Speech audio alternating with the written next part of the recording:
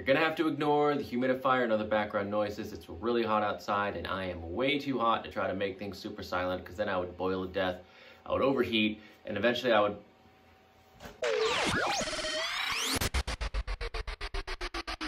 Water. You know, the planet is full of it. 75% of this planet is covered by water. 80% of the population lives by water. 90% of the trade in the world goes by water.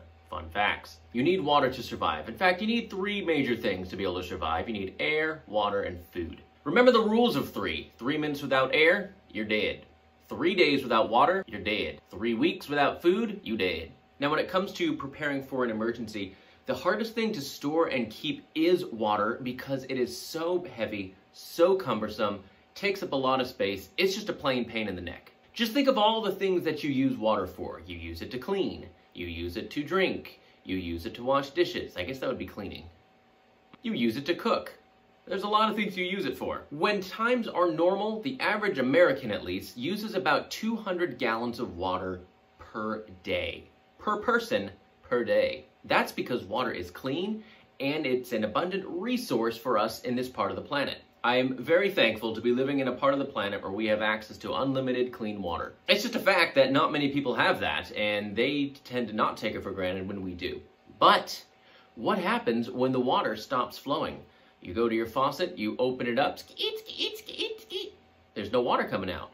This may have happened due to a thunderstorm, an earthquake, a hurricane, some sort of man-made disaster that stops the water from coming into your house. Do you have enough water to keep your family going for at least a few days, at best maybe a month or more? Now, FEMA and the Red Cross recommend that you store 1 gallon of water per person per day for at least 3 days. They also recommend, if you're sheltering in place, to have enough water stored to last you and your family 2 weeks. Now that's a tall order. They say in their own documentation, store at least 1 gallon per person per day. Consider storing at least a 2-week supply of water for each member of your family. Wow. That means if you have a family of 4, you need at least 4 gallons of water every day. A 2-week supply of water for a family of 4 is 64 gallons. What a hassle. Now keep in mind, that's just the bare minimum. You're still gonna need to flush toilets, wash wounds. There's a lot of things you're going to need that water for. Look, if this overwhelms you,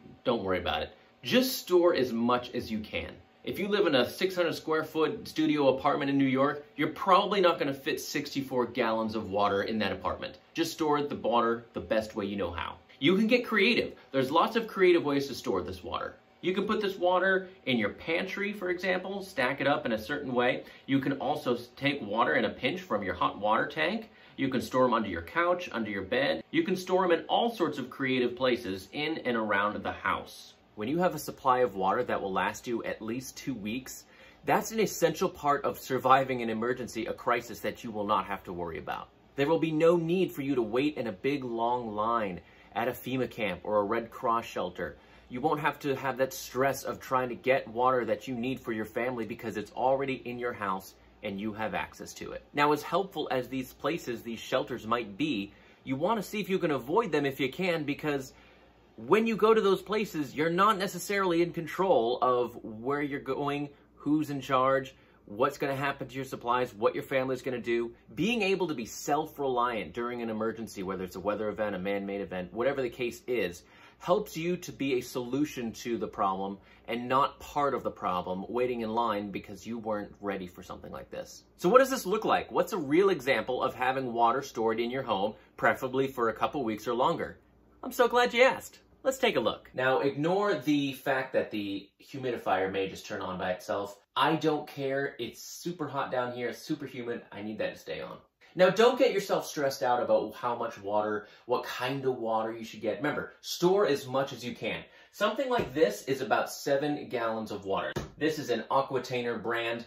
You can get them online. You can get them at the store. They're pretty easy to find. Something like this, when filled up, is very heavy. However, it is still portable. So in the unlikely event that you did have to leave your home, okay, there it goes.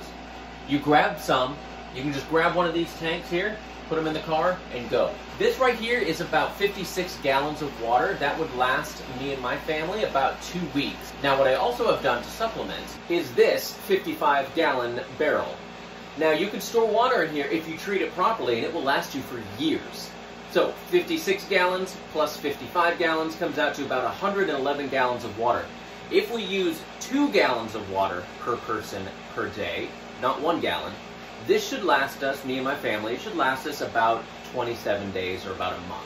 Now, as I continue filming away from that humidifier, or dehumidifier, let's remember this. Storing bottled water is actually a pretty good idea for the short term. If you're gonna rotate that bottled water out and you're not just gonna keep that bottled water on the shelf for like 15 years, it's actually a pretty sharp idea because that water can also go with you if you have to leave. It's also pretty convenient. You just snatch it up and drink it. You don't have to worry about trying to siphon it out of a barrel or anything like that. Keep in mind though, for long-term storage, probably not a good idea, as that plastic eventually will begin to break down and seep into the water. You probably don't want to drink that stuff after that. So to wrap up here, there's a lot of stuff that could cause the water system to just become kaput. It's a simple ice storm that knocked out the water in Texas. You could read up on other examples of similar scenarios. So again, don't panic. Don't rush out there and buy a 600-gallon drum that you're gonna bury in the backyard. Don't worry about that. Don't try to stress yourself out. Wherever you are in life, wherever you live, store as much as you can. Just having that extra bit will provide insurance. If something were to happen, you'd be ready. All right, everyone, that's all I've got for today. We'll see you in the next video. If you liked what you saw today, hit that subscribe button. If you hated it, share it with an enemy. I think that will probably be the best thing for you to do. All right, guys, we'll see you in the next video.